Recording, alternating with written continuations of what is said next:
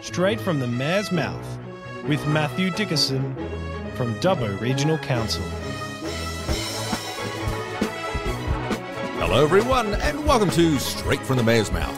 Hello there, Matt. How are you this morning? Yeah, good, thank you. It's actually still got a bit of a cold hanging around. It's been hanging around a bit longer than normal, It's so rare for you. It's so rare for you. Like, normally you are a picture of health, but you're still sort of struggling with this thing, aren't you? It's one of those things that's just been hanging there for some reason. It hasn't impacted what I do on a day-to-day basis, but just the croaky voice, or maybe that's my radio voice I've got on at the moment. You're just sort of dropping the dulcet tones there in the sort of for the listeners there today. Now, it obviously hasn't stopped you from getting out on the bike on your bike, because I happen to know this little video you posted during the week had another little encounter with a snake. I don't know what's going on. I know. This is that was just before winter. So a few days before winter, I like to get out and ride my bike. Track O'Reilly is a great spot to ride the bike, even though I've been feeling a bit sick. Keep doing exercise. Yep. And I'm just riding along, minding my own business. And if it was spring going into summer, yeah, I've got my eyes peeled for snakes, whether you're out on the road, which sometimes I do see them on the road, or on Track O'Reilly, any of those tracks around there, because it's a bit of bushland area where you can imagine some snakes might live. But this was, again, a few days before winter. That's the thing that amazed me. I couldn't believe you actually saw a snake this time of year, because normally they're all sort of tucked away, you say, like a bit of a belly full of mice and whatever, and they're ready to go for the next 3 or 4 months, just sleeping away, but they're still out and about. They are, and so it's a bit of a warning to everyone that they are out and about. Now, it was a baby one. I have run over ones before that have been full size, and they certainly are good for your training because they put your heart rate up. Get the old wind up, yeah? That's right. And this one still scared me because, again, they're just there before you know it. And often they'll be out. So this was on Track O'Reilly along beside Obley Road. Yes. So it's bitumen along there. And obviously they're looking for some warmer areas. And they'll often be between the shade across the track and the sunspot. So you're just seeing darker and lighter areas of the track with the shade across areas, and so they'll kind of get in some of those. You don't notice it until you're there either. You think it's just another bit of the shade, or maybe it's a stick, and before you know it, you're on it. And of course, you're in the middle of the track, so there's not much you can do once you get near it. That's it. And so I rode over the top of this one again, and it just puts your heart up in your mouth. And and for the sake of the listeners out there, the snake was fine. It managed to sort of waddle off afterwards, and it sort of waddled away, and the light I've got on the front of my bike is a brand called Cyclic, CYCLIQ, and they market their particular brand around good lights with cameras built in, so that if something happens out on the road, a bit like having cameras in your car, you can capture some accident. Like a motion sense sort of thing. Almost. No, like a video. It's like a proper video thing. Yeah, it's a full video. Yeah. And so I've got a Cyclic light on the front and a Cyclic tail light on the back, and so you've got video on the front and the back. So I have got the video of me seeing it a couple of metres beforehand going, that's it, I'm over the top of it. And then you see the back. If you haven't seen it, folks, it's worth a laugh. It's a good watch. Thank you, at my expense. But then you've got the back video as well, so you then see the snake scamper off. So there you go. I'm pretty confident the snake was okay. I think my little weight. It's like those little disclosures they put up at the end of a movie, no snakes were harmed in the filming of this video. That's right. I reckon the snake probably got as much of a scare as I got a scare. And again, being a baby snake probably goes, okay, let me make a mental note. Don't hang around on that track because you get people riding their push bikes along there.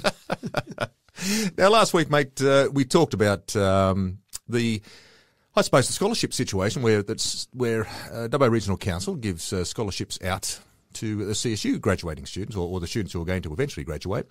This week you had the great pleasure of actually going along to a CSU graduation ceremony. So it's always good fun to go along and watch these young ones and not so young ones as well graduate. Well, that is the interesting thing, actually. The people that go through CSU, I remember the very first O-Week event that I went to speak at and welcome and have a great time and all the rest of it. And I remember thinking in my mind, I'm going to go back to my O-Week and what we're up to in that O-Week. And I was actually 17 when I first went to uni, so you're young. Weren't you? Yeah. So you've got full of life and you're all excited about it all and everything. And I'm thinking about what I'm going to say to these similar age people. And I'm looking around the audience and I'm going, gee, there's a lot of parents in the audience today. That's really good they're supporting their kids, but I better be careful what I say. I don't want to get too carried away here. And I spoke to one of the people at the uni beside me and I said, wow, a lot of parents there. I said, no, this is just for students. I'm going, but look, there's people out there, mid-30s, some of their 40, in their 40s. So, they're students. And so CSU certainly does seem to have a different cohort to my memory from university. Yep. And so you do get, obviously, people a bit older and maybe taking a different tack in their life. Maybe in some instances you've got some people who started a family, raised a family. The kids have all grown up now and they've gone, right, now I never got that chance to go and get a degree, or maybe I never got a chance to do it exactly what I wanted to do, so let's go and do that now. So Isn't it wonderful though when you see people like that. I always sort of find the fact that it's never easy. I think too for an adult to go back in to do some type of postgrad education, is it? Like it's especially when life gets in the way, so to speak. So for anybody who's out there, of a middle-aged sort of age, or anyone for that matter who sort of has to sort of look after themselves and their family, and the rates and paying the normal sort of bills, and then decide to sort of go back in and do university with probably a full-time job, a lot of them, at least a part-time at least. It's a great effort. So yeah, hats off to anybody who does that. Hats off, literally, in this case. Yeah, that's right, exactly. Yeah, that's it. So there were 47 graduates during the week at the RSL Club Theaterette. They've had them at the Civic Centre, the Dubbo Regional Theatre and Convention Centre previously. Not sure why they moved to the theatre at this time, but it was quite a nice, cosy setting, quite an intimate setting there. So 47 graduates, mostly education, like lower education, primary school, early childhood education, nursing, and that's where obviously CSU has its strength. Obviously, a lot of females graduating, and I'm just going from memory here, out of the 47, I think I can remember seeing 2, I could be wrong on that, 2 males. Is that right? And that was about it. So again, with the occupations, with the degrees they've got on offer there, then it does tend to lend itself more towards females. But again, they're not discriminating against males. It's just the way that But you really want to see more blokes, don't you, back into the system with that, especially in like teaching and nursing. There's 2 great examples where we sort of see more blokes getting back into it again, which would be fabulous. Well, it's whatever is there. The great part about it is now that we know that people aren't discriminated against because of their sex, and there obviously has been a lot of that in years gone by. But now it's, you want to do a nursing degree, you want to do a teaching, early childhood, whatever, then you're not impeded by whatever sex you happen to be. So that was fantastic. It's great to see everyone in the room, and obviously parents and friends that are there as well. They're all excited. And of course, it's a real buzz. You've achieved something significant. So it's a real buzz in the room there. So anyway, well done to all those graduates. I think it is a fantastic achievement, but it's also a fantastic concept that we've got a university education right here in our community. So people from our community and people from further out west, and you even get people from Sydney who want to have a regional experience, have got that ability to get their degree here in Dubbo as well. Well, congratulations to all the graduates. Now, after the graduation ceremony, you also attended a dinner, I see here. Now, this was the CSU Dubbo Regional Consultative Committee. It's quite a title. What's the purpose of this group? This is a group that I've been on for a long time now, and I think it actually stopped meeting for some time. They changed their model. But what they really want to do from CSU is just have some people in the community, people that are interested in good outcomes for the university, just to get some feedback about what's happening, how are things working, how are things progressing, what can we do. So essentially, they'll normally have some elected representatives. So, for example, we had Phyllis Miller, the Mayor of Forbes, is on this committee. Yep. You've got Ken Keith, who's a councillor at Parks still, but long-term mayor of Parks. So, again, it's not just about Dubbo, and that's obvious. You've got other people in terms of on that committee, so Dougal Saunders from a state government perspective. So the idea here is meet on a regular basis and just talk about what's happening, how are things progressing, what are we hearing in the community, what are people outside the university, because there's obviously some university staff that sit on this as well, but what are people in the general community hearing, because when you're in the organisation, you don't always hear everything from outside. So I suppose the question, what are people hearing? Like what's the general sort of feel about CSU right now in regards to it? Well, there's no doubt about it. I'm not telling any secrets here that numbers are lower. 47 graduates is good, but there's certainly been higher numbers in the past. Even at O-Week, the number of people who start at university is lower than it has been in previous years. So that's a concern for CSU, and some of it can be a self-fulfilling prophecy. You reduce the number of courses because you haven't got the same number of people coming to university, and then when you've got fewer courses, less people come to the university. Yeah. So that's a problem. Do you go and make an investment and put a lot more courses on and then hope that you then build up over time? How long can you sustain that for? I think one of the things, probably part of the messaging that I certainly talked on the night about, was the understanding that we do have a university presence here in Dubbo. And I think this is a really important part. If I go to Bathurst, then Bathurst has had a long tradition I think it used to be called the Mitchell College of Advanced Education. There you go. I remember it well. Yeah, so that's where I started from. There you go. So when people are in Bathurst, they know there's a higher education institute there. If they're in Armidale, they know that it's there because it's been there. It's got good numbers there, been there for a long period of time, and people know that it's an option for them.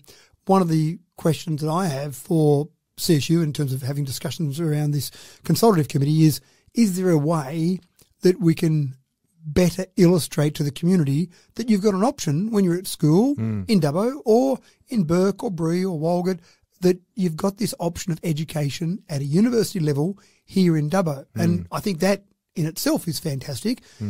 For some people, it's a bit too scary or a bit too expensive to go to Sydney or Wollongong or Newcastle, but coming to Dubbo is a great option. So just getting that in to our general psyche, I think that's a really important part that we could do. What's the general feedback from CSU in regards to this? Because we have spoken quite a few times about this, is the fact that is CSU, do you feel as though they're embedded into the future of running a university here in Dubbo? Is that sort of part of their long-term plan still, do you think? I think absolutely they want to run a university here in Dubbo.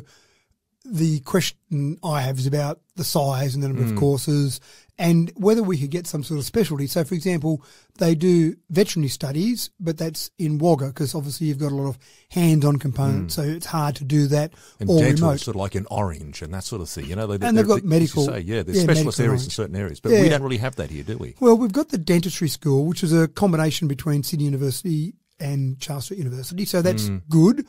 So there's a little bit of that there, probably not huge numbers going through that. Is there something that we could specialise in? Is it just about nursing? Is it just about early childhood? Is there something else we could have?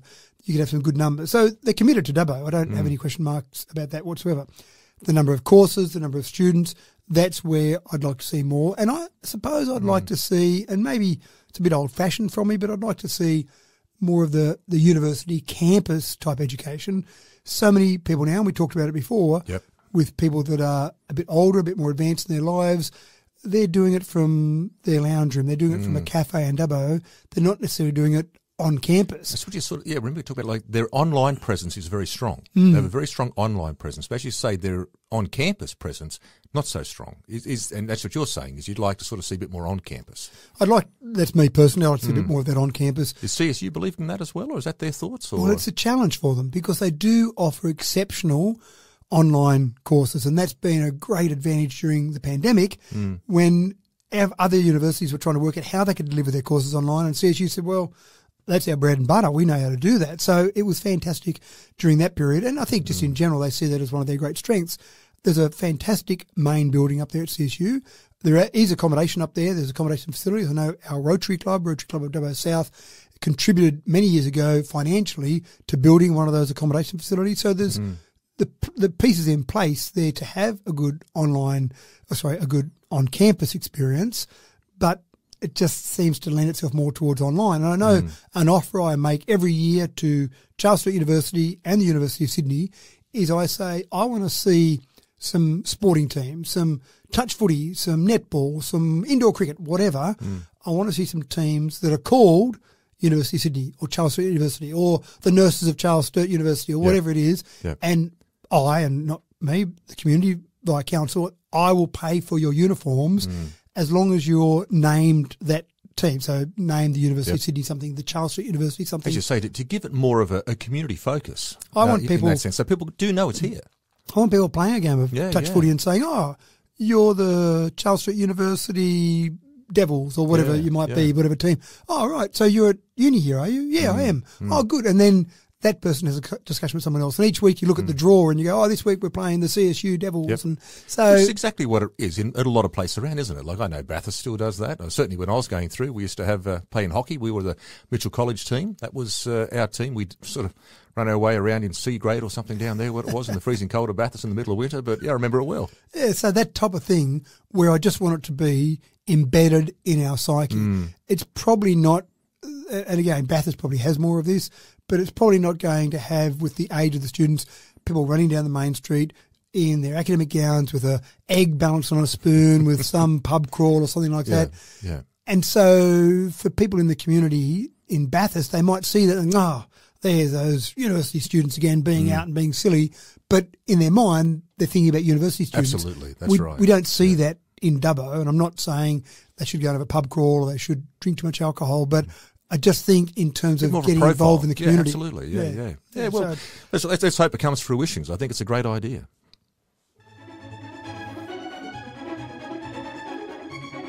We've spoken a little bit about this one, Matt, in regards to the homeless camp that was set up down there at Trackaryley at Regand Park, or along Trackaryley at Regand Park. It looks as though it's no longer there. So what's finally happened here? Well, it's been a tough journey from a council perspective. We don't have necessarily the authority to go in and say, move along. We're not the police. We can't arrest people there. In fact, the police can't move them along just for being there. They've got to be committing a crime. We've certainly had discussions. Is there a no camping sort of part of that, though? So we've introduced that. We've added no camping to the area. So that's just recently been introduced, has it? That's something we've introduced because of this camp that's been down there. Okay. And again, it puts our rangers in a pretty tough position when you've got people that are possibly impacted by drugs or antisocial behaviour, and then to put our rangers in the firing line, and they're not really equipped to do that. If you're a police officer, you've got the training and you've got the tools, you've got a taser, you've got a gun if it gets that drastic. Yeah. So you've got all that training and you've got the ability to handle those situations. Our rangers are not really set up to be in confrontational situations. No. They're set up to do certain things and enforce certain laws, but it's a tough gig. It's a tough gig. We've been working very hard with various government agencies and NGOs, non-government organisations as well, to try and work out ways that we can help these people. And rather than just go down there and put a bulldozer through it, because all they do is set up another camp 50 metres up the road, that doesn't really solve the problem. So we've been talking to them. We've had our staff down there just engaging in some conversations with people at the camp. We've been trying our best to get the various state government agencies and NGOs involved. We've been talking to the police and they've been very supportive of us as well. And in the end, we got to the stage where we gave them notice with the support of the police to say, you've got a certain number of weeks to move out and then that's it. We're going to have to dismantle the camp. Yep. And it got to that point during the week. The deadline was hit. And what was good was the main protagonist, the main organiser of this camp was no longer there. He'd moved along a few days earlier. Right, okay. Don't know where to, and that's a bit of a concern as well because he can just easily set up somewhere else. Yep. But once that was done and there was no one else left there, then basically our staff went down there and cleaned up that area. I'm not convinced it is our job to do it, but it didn't look great and people in the community were saying, can you do something about it? Once there were no people there, once there was no confrontation, once there was no one to try and move along, then we basically cleaned up that area there. So if you go for a walk or a bike ride or a run along there, keep out an eye for the snakes, but you'll certainly see that area there now is cleaned up. And I think that's a good thing. We've had to support one of those people by saying, almost hold their hand to take them along to some of the various state government agencies to try and find somewhere for this person to live, both short-term and long-term. Yep. One of the things that I suspect some of these people don't have the life skills to manage a home. And when I talk about managing a home, I mean just things like having a home provided to them by the state government where they might have to pay some electricity. They might have to go out and buy some food that on some welfare payments, for example, manage that money that comes in on those welfare payments. Don't spend it all when you first get it on some alcohol or some smokes. Go out and manage that process and live, if you like, in terms of the normal expectations of society. I'm not convinced they've all got the skills to do that, and that's where I would hope that some of the state government organisations are helping these people. But it's a pretty tough gig for anyone because some of these people are fairly aggressive. Some of these people have burnt their bridges with all of the other agencies, so they're not getting help anymore. So it's tough. But there's probably a lot of mental health issues, I'm sure, sort of linked with a lot of these guys as well. So it certainly sounds like at this point in time then, so the camp's been, taken away. There are now signs up, apparently, is there? In regards to, so there's no camping along any of the areas there now, so that's all officially now been set up there. Is that right? Are there signage up? We put signs up previously, so those signs were there. But again, I'm not sure the type of people that end up in these camps are necessarily so law-abiding that they see a sign and say, oh, no camping, we just better not go and set up here. Does that now give more power now to the police to move people on? Or no, the police still don't have move on powers per se. But yes, and again, one of the problems we've got here is that if you move someone on, so we've got a sign that says no camping, you can't be here, so the police move them along. Well, they just set up somewhere else. And so it's not really a solution, and that's part of the problem that we've got. And part of the reason I think that the various agencies involved like to try and find a solution for these people rather than just, hey, you can't be there. Yeah. Get away from there. But as you say, even the solution's quite complicated. Very complicated because you've got people that have got very complicated lives and very complicated mindsets. So there's no easy solution to all of this. And we would love to be able to say, yes, we've got something to help. Is there some sort of long-term solution we can come up with? Not sure. Even if there was more housing available, I'm talking about more government-provided housing, more social housing available, they've still got to be able to manage themselves. They've still got to be able to manage their day-to-day lives. And some of the people simply don't have the capabilities to do that. And there's no doubt in my mind that some of these people commit crimes with one ambition, and that is to be locked up. When they're locked up, they've got a roof over their head, they've got 3 meals a day, they know they're relatively safe and they can survive. So that's, again, I don't think some of them commit crimes just because they need the money or because that's their life of crime chosen. I think some of them commit crimes because they want to be locked up. I think may well have been a classic example of that during the week with those young kids who broke in and took the car out of the police compound, and it's like, boy oh boy, if ever you want us to be locked up, you've just done exactly that. Like it's so glaringly obvious that so brazen. It was, wasn't it? Yeah. So in situations like that, you just got to go, what sort of life must you be leading if that's your option? And if you're doing that, you are screaming out for absolutely. help, I think. Yeah, I agree.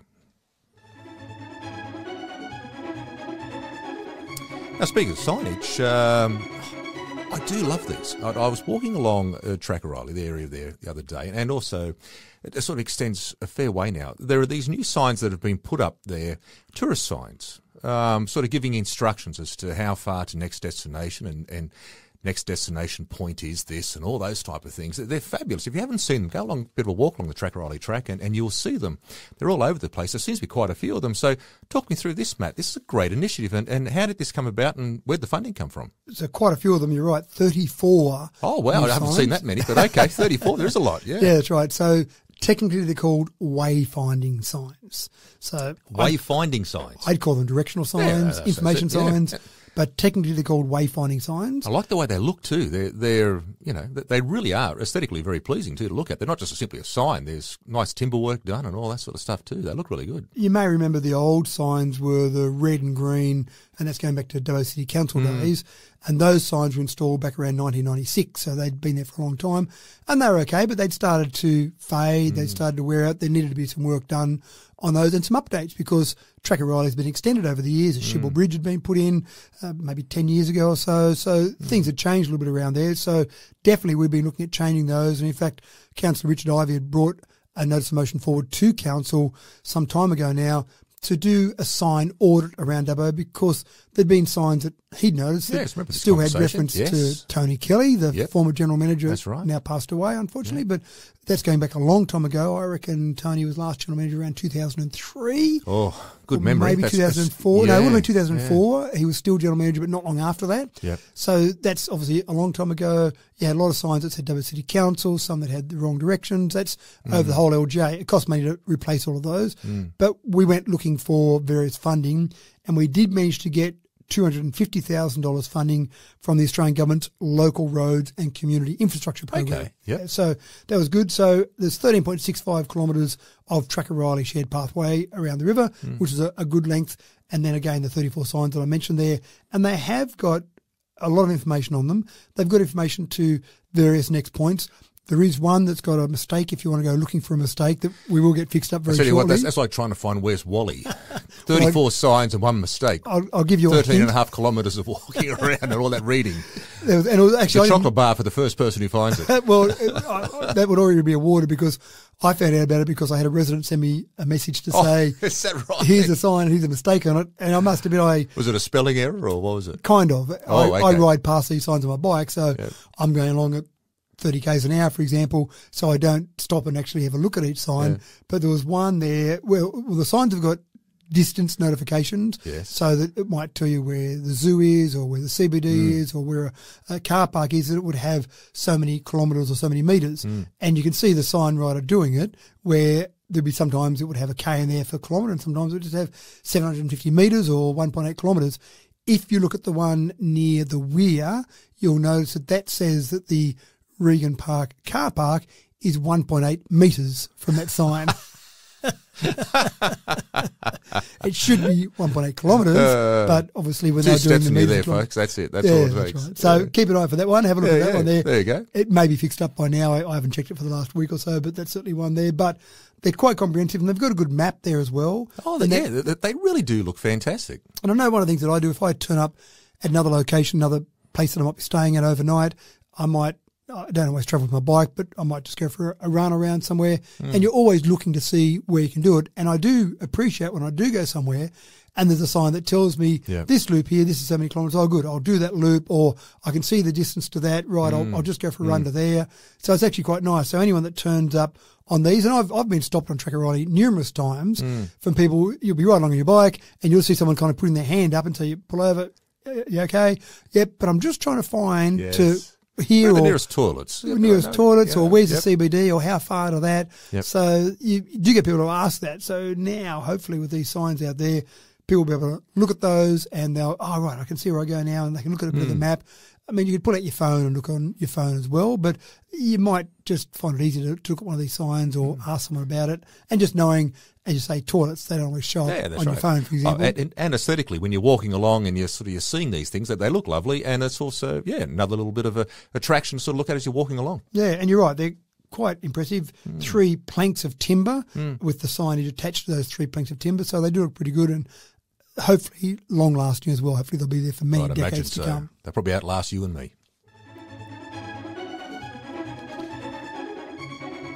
Now, I know you're keen to see your vision realised in regards to the REACT. Remember we talked about the REACT, so this is an initiative we talked about going back, probably last year. I think we first talked about the REACT Centre.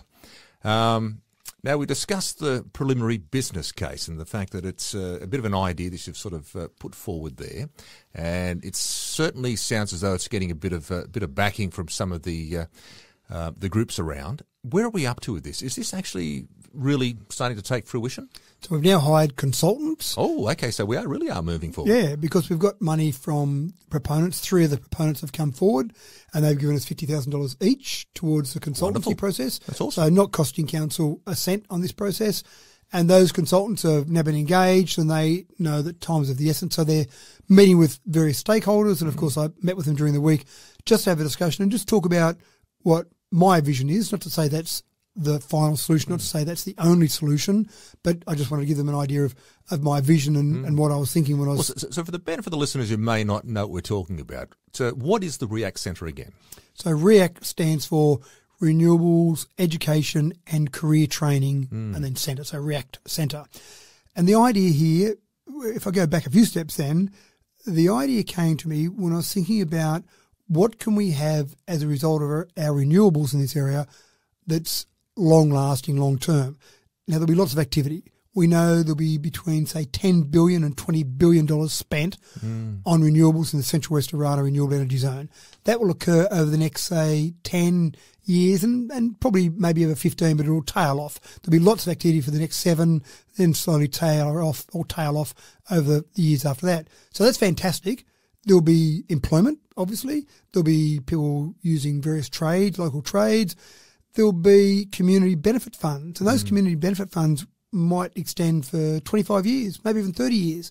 But I really wanted something that would be not for a few years during construction, not for 25 years during an agreement, but forever, if you like. And the examples I started thinking about, one was the Parkes Telescope. Yes. You look at the Parkes Telescope, about 100,000 people a year visit the Visitor Information Centre there. Then I thought about Snowy Hydro Scheme. You've got about 150,000 people a year go to the Snowy Hydro Discovery Centre. Yeah, right. I'm thinking if we had 100,000 visitors a year coming to Wellington, that would fundamentally change the economy of Wellington. Yep. What can we do to do that? Yep. And then I started thinking more about some viewing platforms. At Ningen and Nevertire, there are large solar farms. And both of those have a viewing platform. It's a platform that you walk up onto and look across solar panels. That's it. That's it. That's all it is. Yeah, and people visit these to look at those. So I thought, surely if we've got somewhere that's got a bunch of solar panels, bunch of wind turbines, surely we can do something there from a visitor experience process. Even the Parkes telescope. The dish is a, 50-ton dish that sits there. That's right. And if it does ever move, it moves very slowly. So it's not as if it's a riveting, exciting thing to look at there, but they've done very well in building that visitor experience. So my vision started off as a visitor experience centre, somewhere where you'd have tourists come along. And as we started talking about that, it was quickly realised that some of the proponents have a fair bit of training they need to do for the people that work on their solar farms, on their wind farms, etc. A whole range of different skills are needed, whether it be electricians or people that have got trade skills.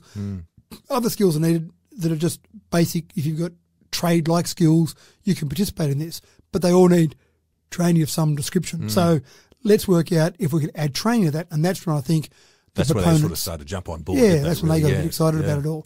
So I had the chance to talk to the consultants and I said, what I will feel like we've achieved is significant if in 20 years' time we've got this centre. Sure, it might be doing some training still, but most of the construction will have finished here, so there might be some training trickling through there.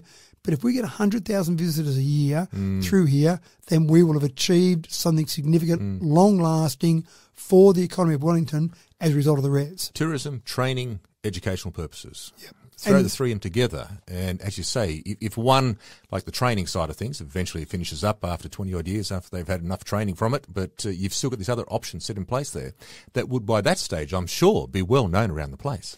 And I did talk to them about the whole idea of a Questacon style experience in there. Like an interactive type thing. That type of thing. Yeah. And I must admit, I'm a bit of a fan of Questacon. In fact, when I was at uni, my first year of uni, I don't think I'd ever been to Questacon, but I heard about Questacon and I sent them a letter and said, hey, I'm studying science. I'd love to come and work at Questacon in the holidays. And they said, sorry, we only take people from Canberra or maybe only from ANU, like students from ANU. We only have a program of, I said, well, that's not very good. So I went back and forth a few times and dug my heels in and finally they said, sure. So you showed your persistence at a young age. There right. It was. I was officially the first ever explainer, as they were called. Right. A first ever explainer employed from outside of Canberra, outside of the ACT. And so I did that in some of the holidays there. Well and so I loved the concept there. And that's when it was back, I think it was originally in the Ainslie Public School, so not in the wonderful facility they've got now, which was a bicentenary project, but that was in the old school there. So that type of thing where you can have school kids come in, not just school kids, anyone come in and be involved. You have a little wind turbine that you blow on and you see it turn and see how that generates electricity, or you shine a light on a solar panel, but just that education. So from a government perspective, the state and the federal governments have both got a job to do in educating the community about renewables. Some people out there want nuclear, some people want coal. The governments have said we're going renewables, so they want hopefully some education. The state and federal, are they on board with this? Have you had any feedback from any of these guys? Absolutely, philosophically, definitely on board. But we've got to turn philosophy into dollars, so we want to get them on board with dollars as well. $150,000 in consulting. There's that's an option that's there from right proponents. Now. That's not from government. That's from proponents. Yeah, wow, okay. We want larger chunks of money from the government. No, of course. But at least now you've got a chance now with this to really come through with a very professionally set up proposal, I suppose. Well, that's the idea, to make the numbers stack up. So we want these consultants to go and say, well, here's this vision. Well, that's great, but we can't go and get millions of dollars that we need for this on a bit of a vision that I thought, hey, let's have what Parkes has got.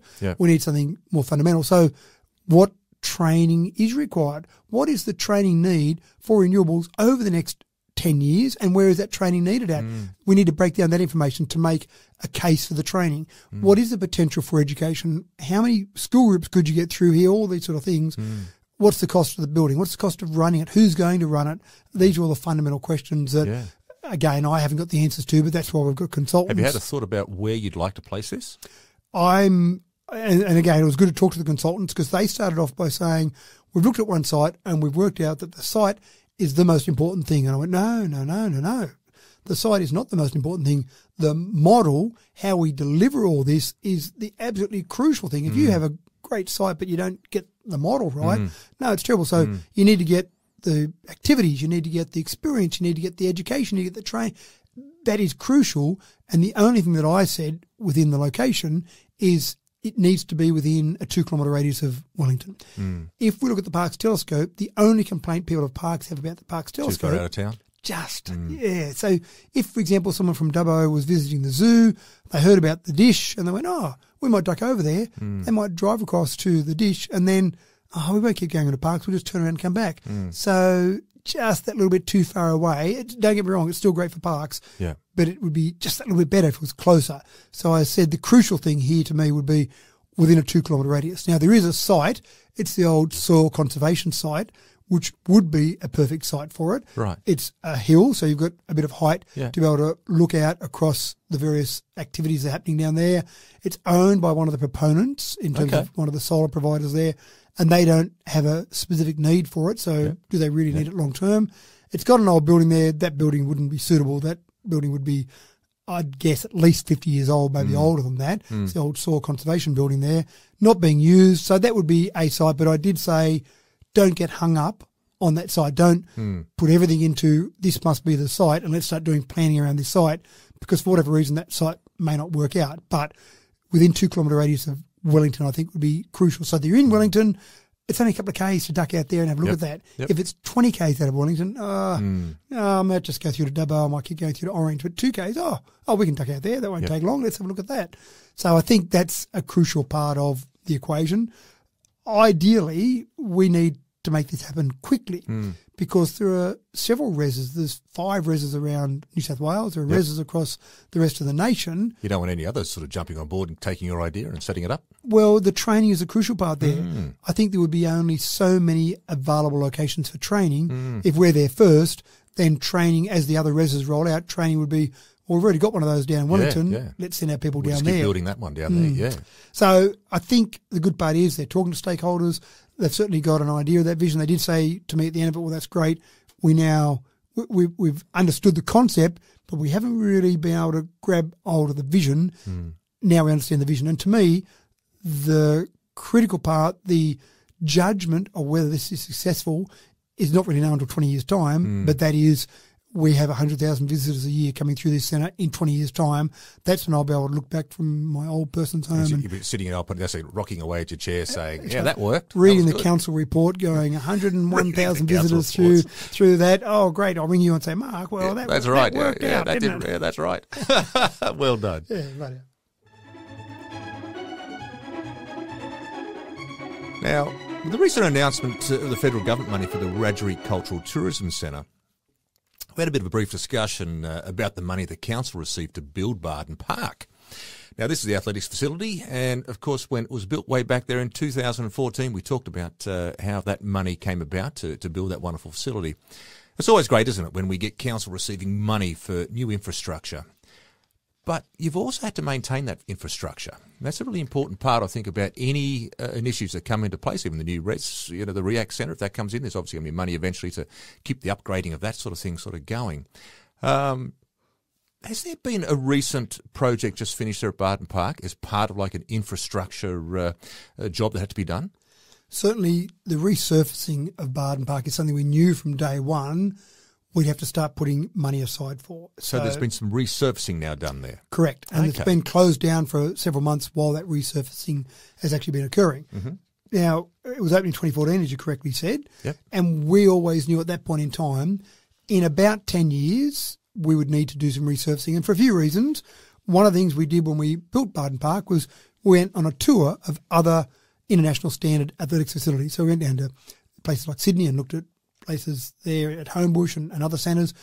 And some of the feedback we got, and I remember being on some of those trips, some of the feedback we got from some other facility managers was when you build whatever you're building, make sure you put money in the budget to maintain it. And we looked at one facility, for example, in lanes 1 and 2 on that track, the track had worn through. Right. So the top surface of the track had worn through to the bottom layer. And they said, this is now not good enough for us to hold international standard meets. Some athletes won't run or train on this track now because of the danger that this change in surface has. So make sure you keep that in mind. And so we've always said from day one, we need to start putting money in our budget. Now, one of the things that's really interesting when you look at finances of council is that we have depreciation as an expense, and it sometimes makes our figures not look as good. A normal business would use depreciation as a tax deduction, but not to make their P&L look bad. We've got certain specific requirements around how we've got to report our finances, and you've got depreciation that, if it's all a perfect world, then that depreciation reflects the wear and tear on that asset, so that you are basically accounting for the cost of replacement of that asset. Sure. So from day one, from 2014, we said we need to start putting money aside to resurface this track. It'll be in our finances in terms of depreciation, but we actually need the money sitting there in about 10 years' time. So it's to pay literally for that. it's allocated funds. This hasn't come from a recent, we have to rob Peter to pay Paul, so to speak. We've actually had the money sitting aside here for this purpose. Well, yes, but it gets better than that. Oh, okay. But wait, there's more. Like the old Big Kev ad. That's right, because what we did with this was we put the money aside and we went through that process to make sure we had the money there. But of course, we're always looking out for grant opportunities. And we did manage to get approximately $1.06 million for this particular resurfacing. So it meant the money that we were putting aside. So we had the money set aside, but then we got some money from one of our state government. State government, from. okay, state government money. So $1 million came through from state government. So that's wonderful. That's almost like saying, okay, we're going to put this money away for this great European trip we're going to go on. All of a second, at last minute, suddenly got all this money sort of came in from a great friend of mine who decided to drop $30,000 for me. Thanks very much. Exactly right. So are you talking about me now? Is that the hint? Don't want to tell the listeners too much, but yes, thank you for that, by the way. So that was fantastic that we got the money in the state government. Yeah. The other good part, of course, is now we've got obviously the facility done, the resurfacing finished. How good's the that? new line marking has been done.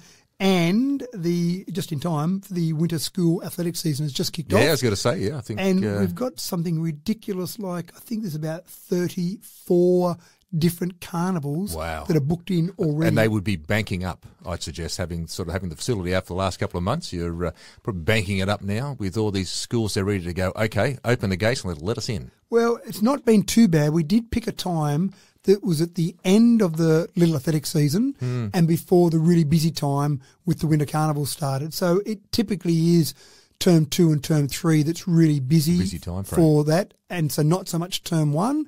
So we, again, picked that time, obviously. So hopefully they're not too banked up. Hopefully they're the normal course of events that we've got going through there. So the $1 million or the $1.5 million, whatever it is there, that you sort of still got sitting there, is that money now still sitting there for the same purpose, for future down the track Barden Park issues? Or No, we don't like to have money just sitting around not being used effectively. Yeah. So that money basically is in that same budget area in our parks and land care, and we just use that in other parts. You can redistribute that money now. Correct, exactly right. Yeah. So again, then we'll start building up money again over the next 10 years ready. So in 10 years' time, when that track will be resurfaced again. And 10 years is generally the time frame that's seen for maintaining the international standard. When someone runs there, they can say, I qualified for an event because look at the time I ran there in Dubbo, for example, on that international standard track. The other thing that we do is when we do have people that go down there and train, and there are many different groups that do go down there and train, we actually put some little signs there to say, please avoid lanes 1 and 2. You can imagine when you look at the overall usage of a track, long distance events, you might be in your lane for a period of time, or you might start across the track, but then you cross over. And obviously, when you're running in that event, you're staying as close to lane 1 as possible because you want to run the least distance. Now, for a 200 metres or a 400 metres, you might be staying in your lane, but outside of that, when you get the longer distances, you're always running in those first lanes. So that's why those ones obviously wear out sooner.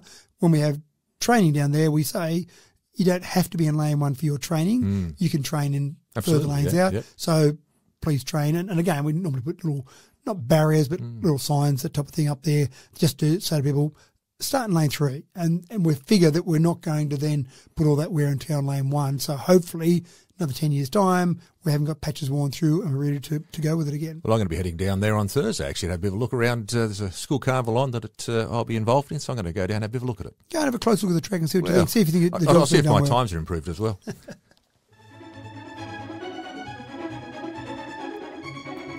Now, I saw a little bit of this about during the week, actually, because we keep seeing information about the progression of electric vehicles across our community, and I suggest probably one of the big thing which most people tend to sort of question about the rollout of EVs is, of course, the charging network, the charging stations. Are there going to be enough of them? Where are they going to be located? And, if it gets too busy, I have to wait for too long. So we've got a few charging stations here in town. We seem to be going okay with that. But are we about to see more? Is that what sort of the plan is here? Definitely we'll see more and more, and council can sometimes be a little bit involved in this.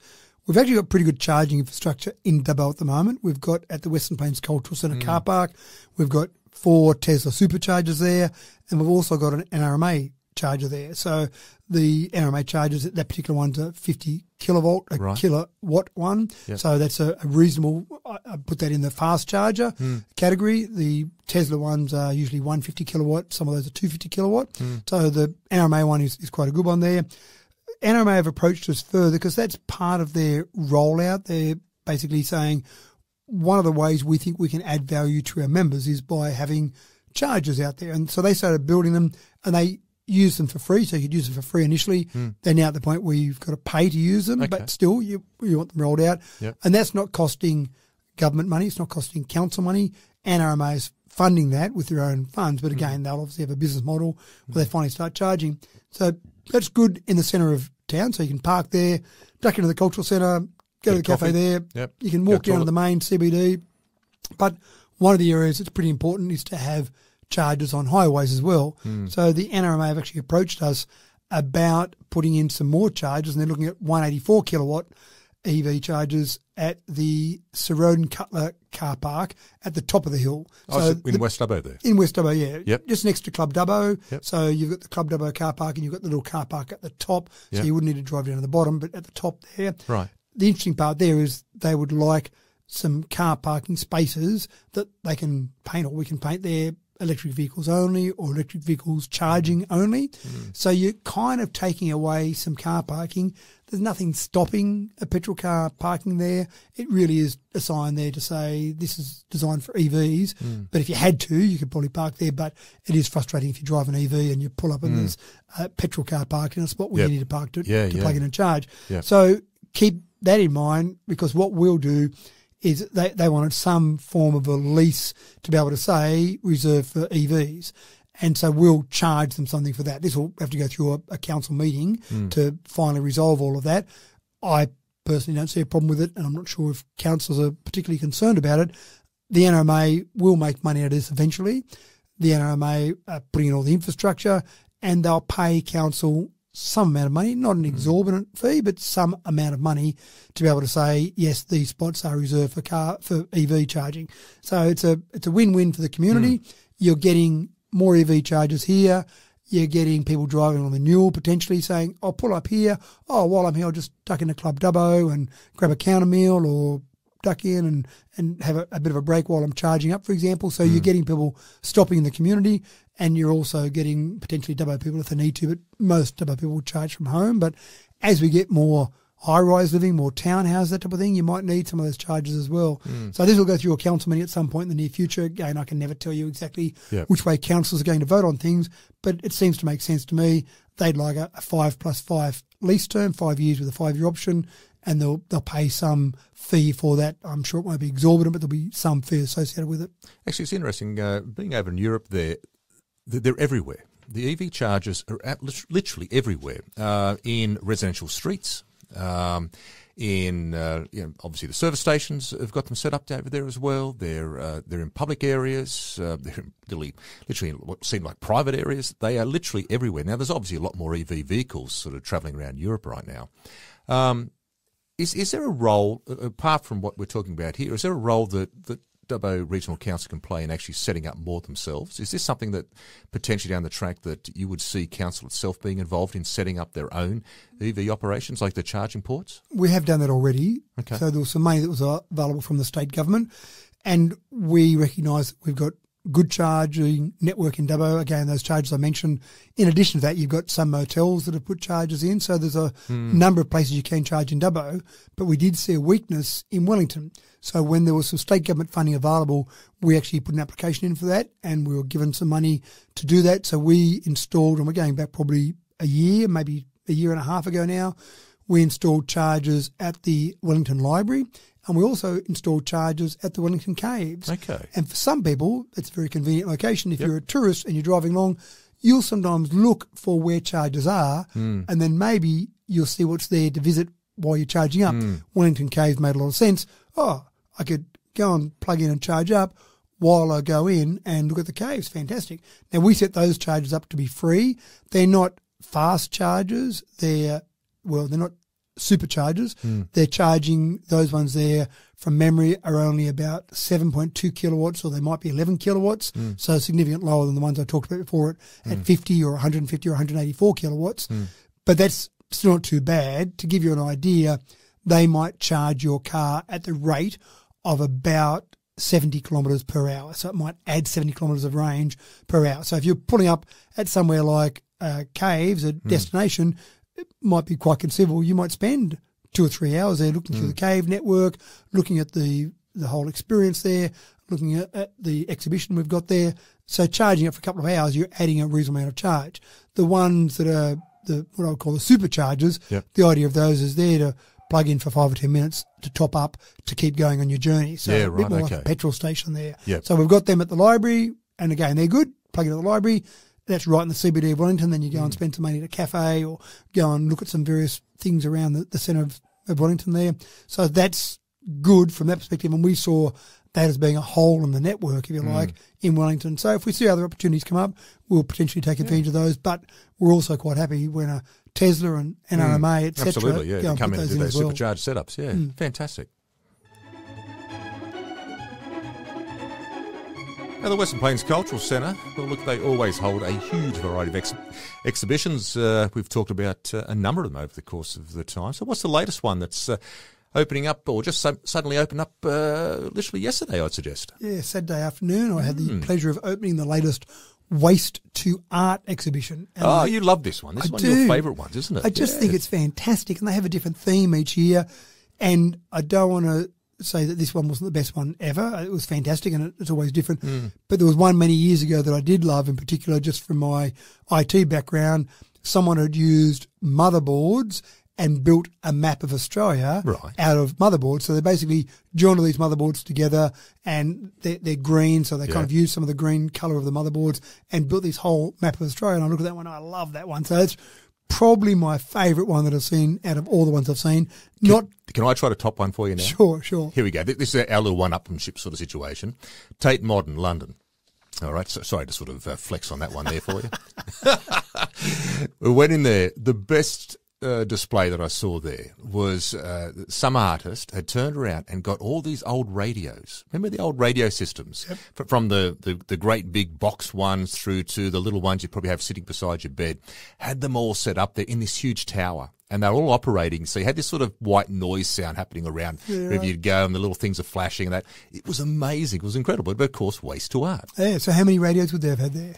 Look, there's probably a number that probably, if I bothered to sort of stop and have a look and read what the whole point was of it, but I would suggest, top of my head, 300 or 400, at least, maybe more. You know, that's probably just even a rough guess. And it was that's huge. Got to be better than putting them in landfill. Absolutely, that's right. Yeah, and it was probably the main exhibit there, apart from a Yoko Ono exhibit, which I don't really want to talk about.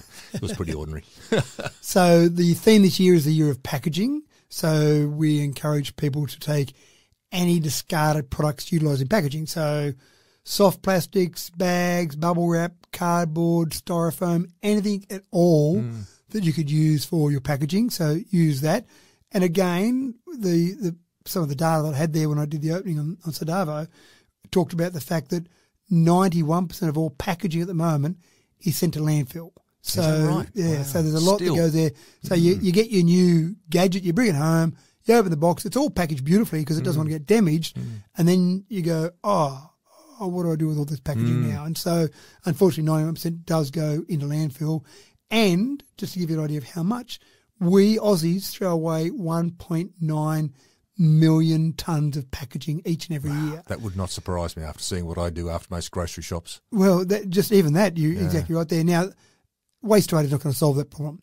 But one of the ideas of Waste2Art, or I think there's dual ideas. One is to say, look at how clever people are in taking general waste and doing something clever with it. The radio station you gave, the example of motherboards, etc. But the other thing is just to make people think about it. When you look at this artwork or these artworks and you look around and see what people have done and been very clever with them, and then you start thinking about it going, yeah, there is a fair bit of waste, isn't there? What can I do about that? How can I reuse some of that packaging? Because, again, you don't want to buy your device and get it home and it's got a cracked screen, so you want the packaging there, but how can I better utilise that packaging? But they're ingenious, some of these artists. They're absolutely ingenious, clever, what they do with it, So I won't give any hints away as to what's there. I want to encourage people to go down and have a look. Yes. And I would encourage that. It's a free exhibition. Western Plains Cultural Centre, open now. It's officially opened on Saturday, so it's officially open there, ready to go. Go and have a look. And again, I do love the ingenuity of people. Sounds like a reason to get down there this week. Now, I noticed recently that ICAC handed down some findings in relation to some serious corrupt conduct involving some employees of the Inner West Council, the Transport for New South Wales, Downer EDI, while they're acting as contractors for Transport for New South Wales, and also Sydney Train. So there's some major operations there. Does any of these findings, or any of these findings, have any impact here with us here in town? Not specifically, but you always want to be aware when you see something that happens, ICAC, corrupt conduct, whatever it might be, you always want to just look at your own systems and have a think about what we do to make sure you're not leaving holes open. And it's not about have we got corrupt conduct right now today.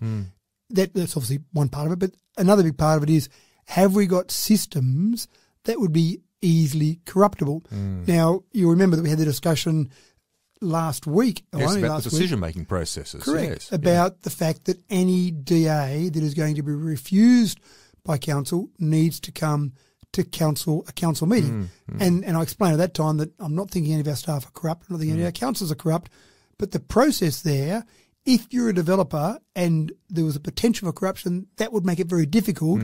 So you want to have a system in place that has as little opportunity for corruption as possible. Unfortunately, what I've found when I've read various ones like this report, now this is a 192-page report. I've only skimmed this report at this stage. You read it, did you? Well, I had a look because I wanted to actually just get a bit of a feeling for it.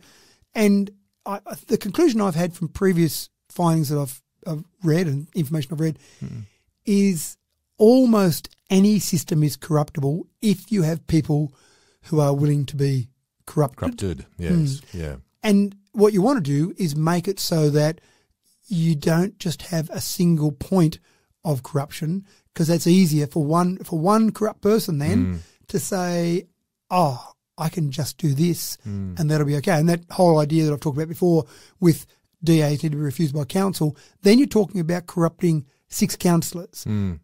Trying to corrupt one individual, whether it be a councillor, whether it be a staff member, someone might think they've got a bit of a chance to corrupt that individual. But when you've got to go and say, you've got to find 6 councillors that A, you can corrupt, and B, aren't going to report you during the potential to corrupt them process, gee, you want to be pretty confident that you can do some stuff there. And I hope most people would say, it's not worth it. How about we just do the right thing? This actually sounds like me sitting down last night or yesterday watching what happened over there in America with a certain Mr. Trump.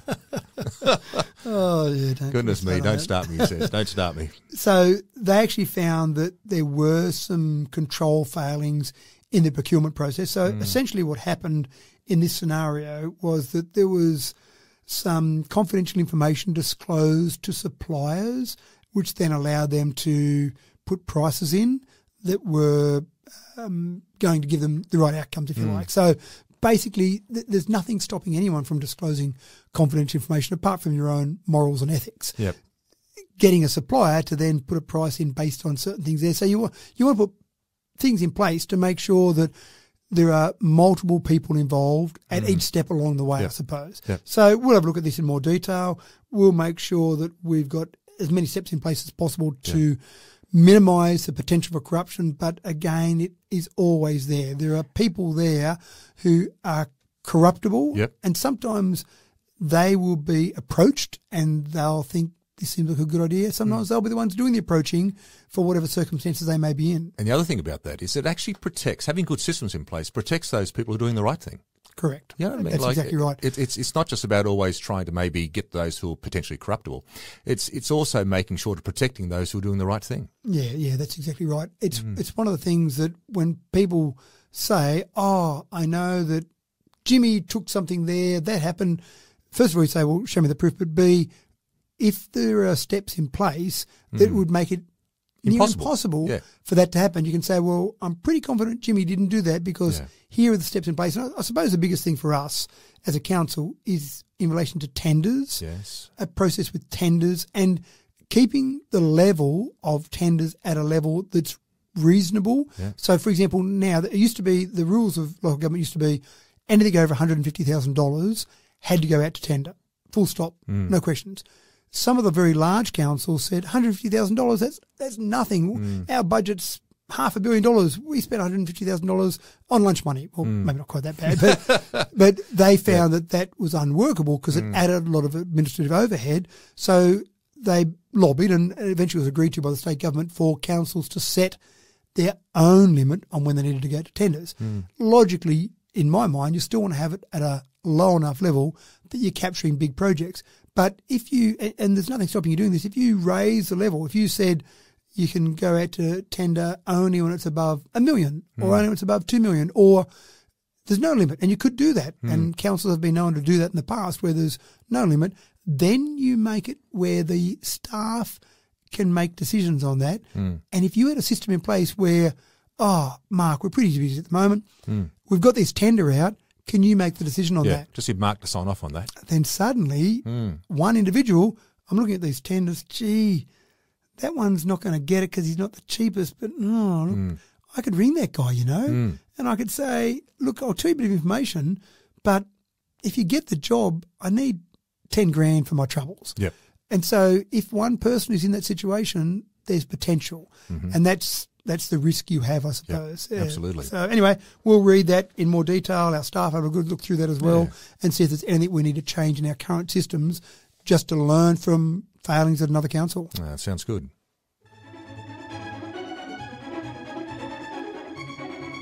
Now, we still know that Dubbo's a very popular destination to move to, Matt, don't we? And now over the course of time, there's been lots of different activities happening with major builders or developers around the place.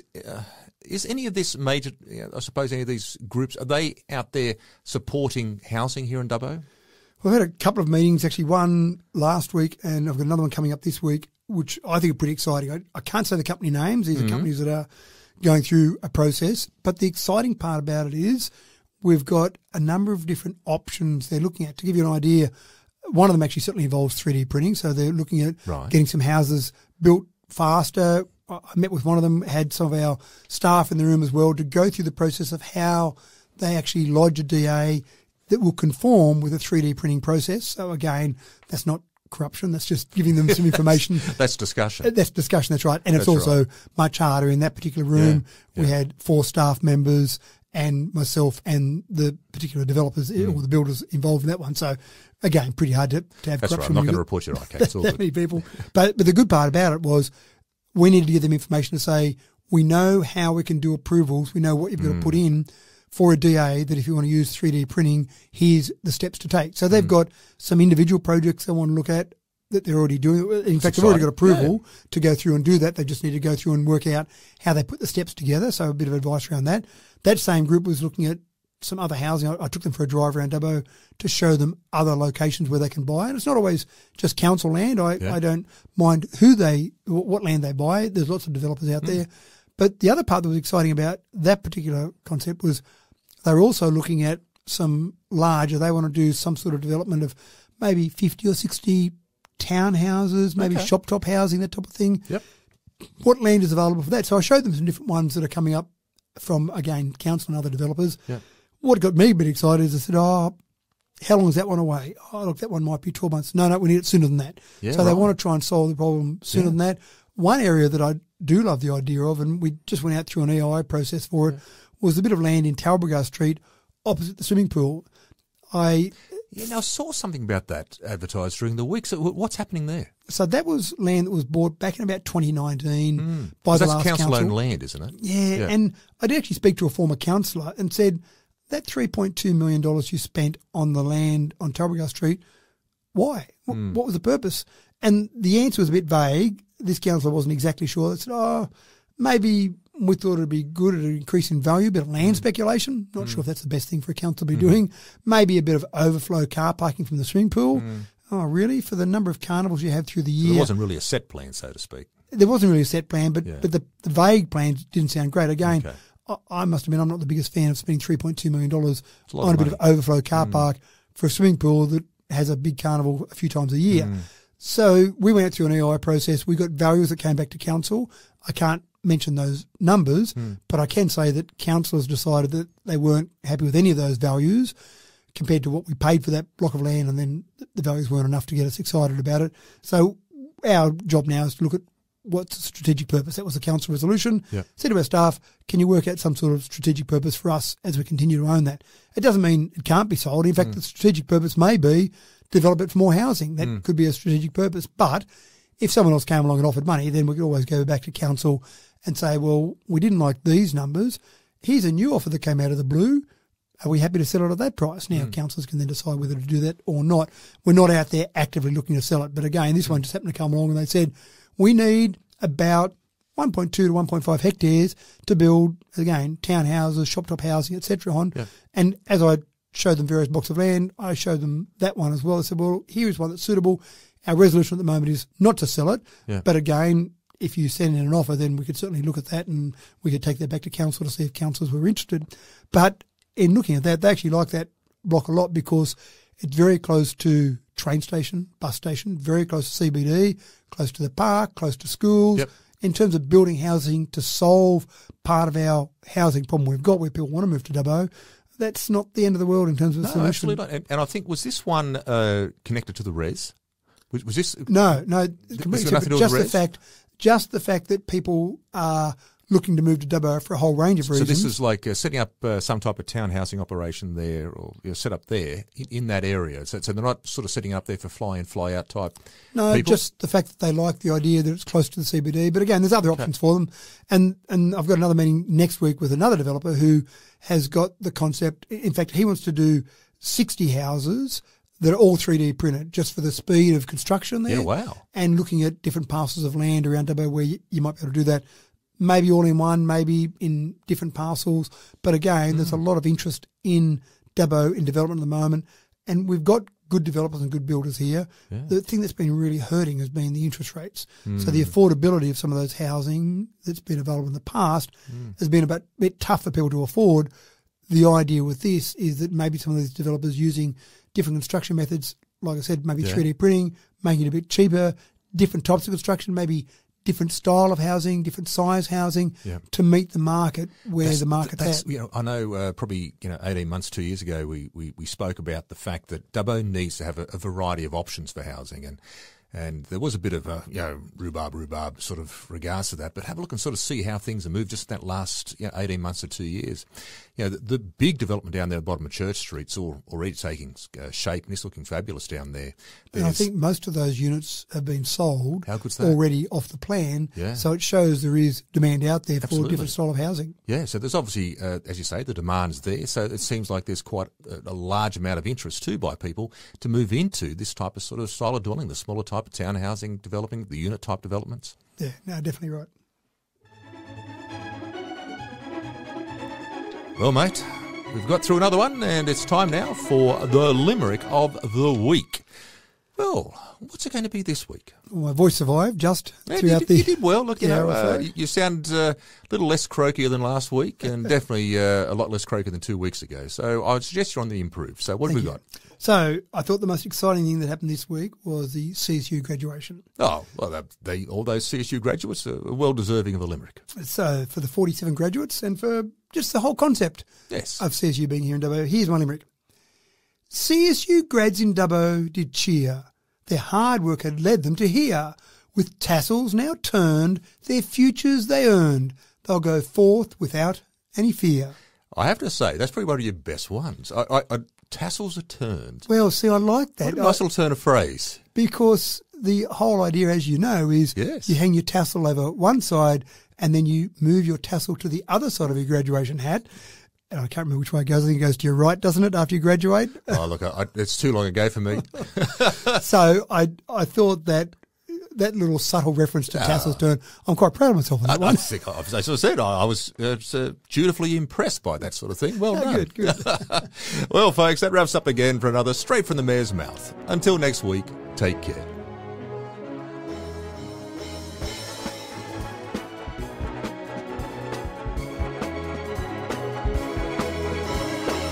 Straight from the Mayor's Mouth with Matthew Dickerson from Dubbo Regional Council.